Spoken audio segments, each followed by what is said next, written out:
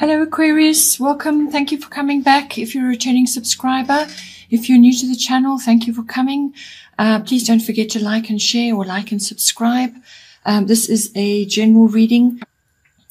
I have already shuffled and laid out the cards. So as they're appearing in each house, I use the 12 houses of the zodiac. As they're appearing in each house, those are influences that are coming to bear for you at this time. So bottom of the deck is Sagittarius I use, and aspects of that are coming in for you in your chart this month. What I'm seeing here is that this is Sagittarius I see. This is about having faith and applying lessons and wisdom that you have gained, wisdom from lessons that you have been involved in over the years. So this is about applying that knowledge now. You may also have a lucky breakthrough of some kind. But certainly it really is applying what you've already learned and seeing what needs to be done, and then applying those that wisdom so that you can reap benefits from it.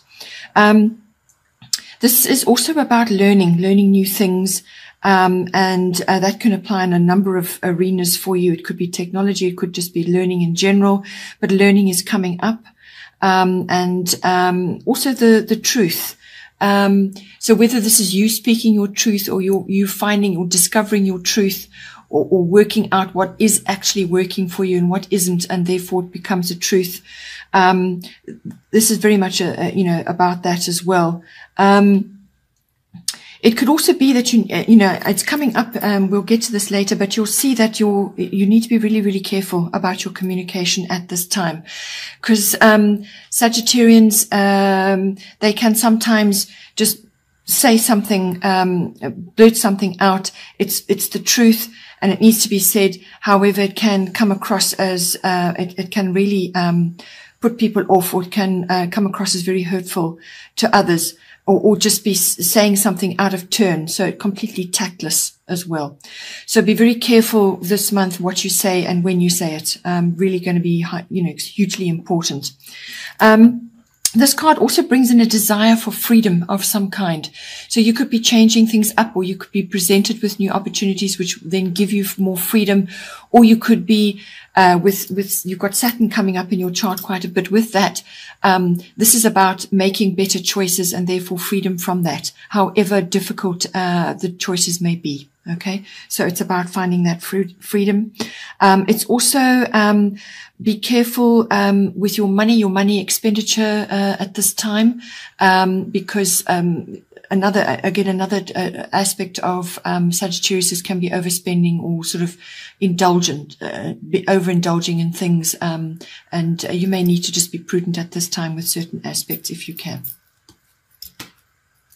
All right, so in the first house, we have Mercury retrograde reinvention. This is one of the communication cards I was talking about. So with this card coming in, this is it's going to come in for you during the course of this month. Whether it will cover the entire month, I don't think so. I think it's probably more than likely a week or so, or maybe a little bit longer, like 10 days or so, where you will be having experiencing this. So then you're just going to have to watch the energies, see how things are going for you, and I think you will be able to pick it up when there's a turn for the better. But basically this is about unforeseen changes, unknown or unpredictable energy, and also unexpected things occurring. So what you may say or what you may intend may not be interpreted that way at all. All right. So the chances of being misunderstood or misinterpreted at this time is very strong. So now the first house is your house of yourself. It's also about your physical body, your vitality, your life force. So all those internal things. But it's also how you are projecting yourself to others, how you are coming across to others, how you are making your way forward in the world. So it's your personal independence, your day-to-day interactions, and how you're moving through the world at this time. So it's internal. It's also your physical body, it's your personality, your characteristics and so on, what people are seeing, what you're projecting, but it's also your own personal self-oriented interests as well, and how you are manifesting those at this time. So with this card, as I said, the chances of being misunderstood or misinterpreted are very high during this period, which will occur at some point during this month. So it's very much, be very, very careful with all written documents and contracts at this time. Check, double check, triple check, because the chances of there being mistakes or errors or something being overlooked or not clearly understood or misinterpreted are very high again. Back up all your devices, all technology, back everything up. Because, you may lose data, you may lose something, there's a whole range of possibilities. Something could just bomb and then, you lose various things. You don't have access to it for a number of days. So just back up all your technology. This card can bring in delays and cancellations as well. So something that you were planning or something that you were intending to do, just doesn't happen for whatever reason.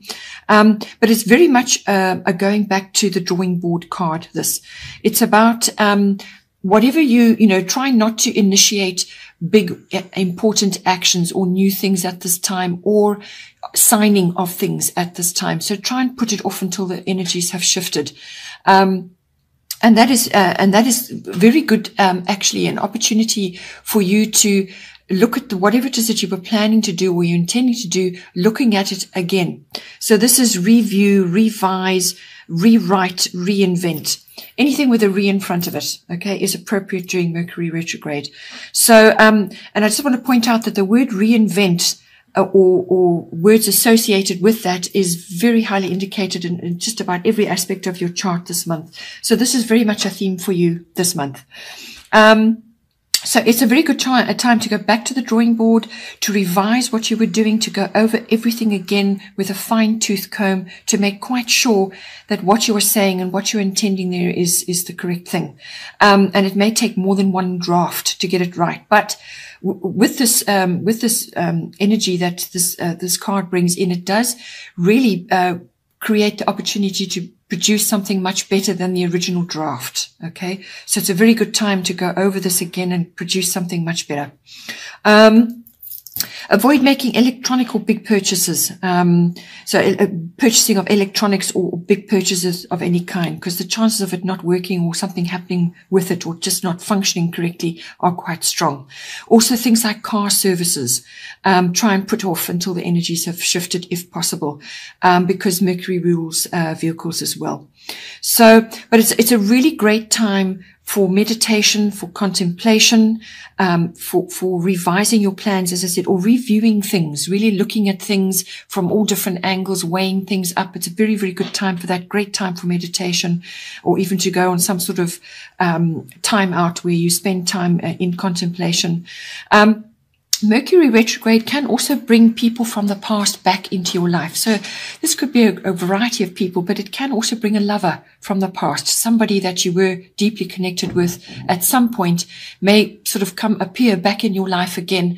And there is an opportunity there to reconnect with them at a much deeper or more fulfilling level as well, whether it's permanent or just passing through. However, whatever is appropriate for you, your higher self will always guide you in that. Then in the second house, we have your destiny. So the second house is your house of your income, the money that's coming in, how that's coming into you, the methods and so on, how you're earning it. It's also the house of self-worth, your self-worth, and also your values, what you value in yourself, what you value in others, and your value systems. So this can be ownership of all kinds, possessions, what you possess, and your views of the ownership thereof. So with your destiny coming in, this is a testing time for you right now. This is a card of destiny. It's about, it's about sort of plowing your own way through things. You're not going to get input and advice or support from others right now. And you don't actually need it. It's not appropriate, because this is a period of contemplation where you go inward to actually consult your inner GPS, to actually find out for yourself what is the way forward. You actually do know what is the way forward. You simply have to plot it. And it's a case of navigation through various situations that are going on, navigating for yourself, finding your own truth and finding which path is right for you. Okay. So, it's follow your own inner guidance now. You know, as I said, you're not going to get advice or help from others. And you may also feel out of step with others. You may feel different or just going off in your own direction and there's nobody else with you or nobody else joining in with you at this time.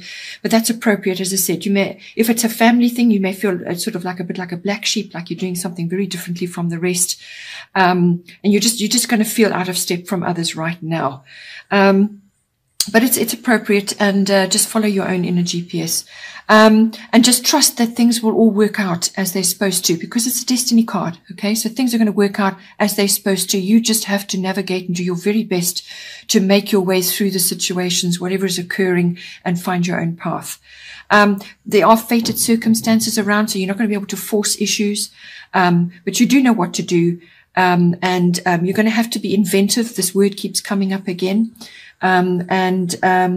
Yeah, it's a time of increased awareness, but it's inner awareness, as well. And it's finding solutions to certain things. There's pioneering involved, if that is appropriate for you as well. So this, as I said, it seems to me to be mostly money related or income related, but it can also be dealing with possessions and your own self-worth to do with that as well. Finding your own truth.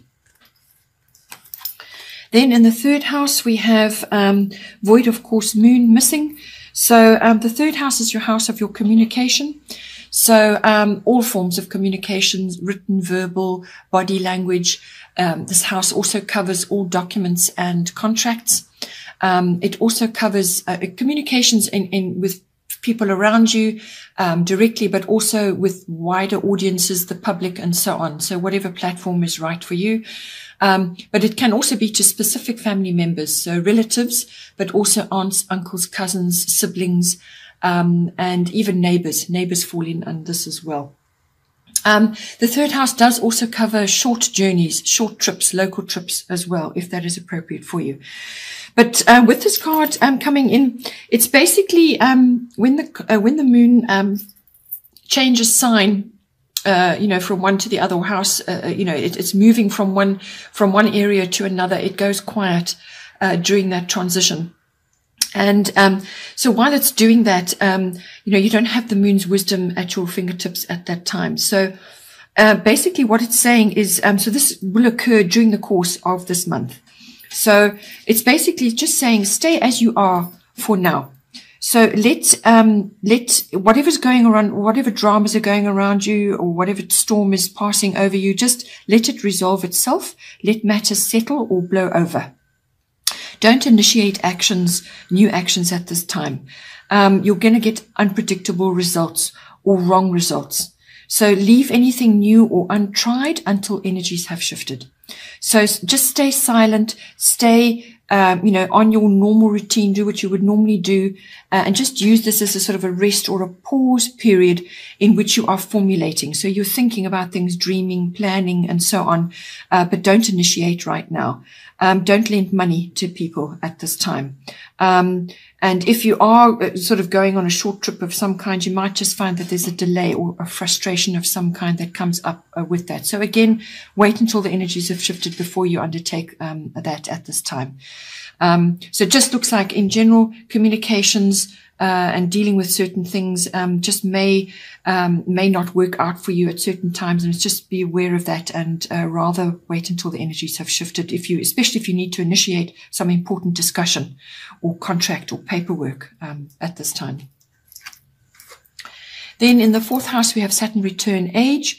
So fourth house is your house of it's your house of home and also family. So it's your home, your physical structure where you are actually living. It's also the atmosphere in the home and the people in your home. But it can also be to do with your relationship with your family, your roots, your foundation, your ancestry, your ethnic identity, whatever is appropriate for your ancestry. You know, anything of where you have come from, where you have emerged from, the family structure. So With this card, this is Saturn. It does a big revolution right around your chart. Most people see 2 in a lifetime, sometimes 3, but normally 2. One at the age of about 29 and one at the about 58, between 58 and 60. So depending on where you are in a life, but it's the energy that this card brings in, which is basically learning from the past. Okay. Looking back so that you can move forward. So you don't live in the past. What you do is you look back and you observe it in a sort of a clinical way, what worked, what didn't, what you were supposed to do, what you haven't done, and what you would like to do, and so on. So it's a case of looking back so that you can move forward, learning from the past, applying the lessons that you learned from the past and applying them now to your situation. This is a facing it card. So face what must be done at this time. You're going to have to face it full on. And the energy that comes with this card is release and redirect, correction. Okay. So whatever has been going on in the past, and whatever has not been working for you, you need to release it and redirect. So, and correct your course if that is also applicable for you. Late December and January could be appropriate for you at this time in some way. So, it really is a reality check, this card. It's a thorough assessment of everything. Look at the foundations of everything. Anything that was wobbly or didn't have a strong foundation will crumble or won't work. So only the things that have really stood the test of time will go with you forward into the future. So it's also about taking responsibility for your dreams and your goals now, because you're assessing now. You're assessing now. You've looked at the past. You've had a look and seen what occurred, but you need to reassess your goals now and plan for now and how you're going to move forward. And it's mastery of your current goals, mastery of your goals now. That is what the very best implementation of Saturn. There may very well be a shift in your sense of freedom and responsibility, because hopefully during this period you will gain clarity on what direction or form you want your life to take. This could also apply to where you're living currently, how you want things to go there now where you are, whether you're changing or whether you're redirecting the energy. Perhaps you're changing something about your home structure. However it is, perhaps some of the people in your home are leaving now, growing up and moving on and so on. And it's a case of assessment now. Well, what is appropriate for me now in my home environment or with my family? So there's a shift in sense of freedom and responsibility, because now you have clarity on what it is you want to do, what you're meant to do, what you were supposed to do, and now you can move forward on it. That shift brings freedom of choice now. And you now can shape your life as well. Also age and age issues may be coming up for you. So whether this is related to yourself or it could be somebody in your home who is experiencing age issues. And you are now, as a direct influence there, are having to deal with it in some way. So it's everything to do with aging, possibly, or age in the body, just feeling older, bones, tendons, ligaments, teeth, all of the hard structures in the body, everything that holds you up, basically, that is the heart and the strong parts of the body are ruled by Saturn. So, when it comes to your actual home itself, it could be the literal foundations that are requiring some sort of shoring up, or perhaps you're just assessing the home in general. Perhaps you've lived there a long time. And also renovation may be coming in for you. There's a lot of ways that this can apply. Okay, Aquarius, I hope you enjoyed that. Please don't forget to like and share, or like and subscribe, and have a great month, and take care, and I will see you next time.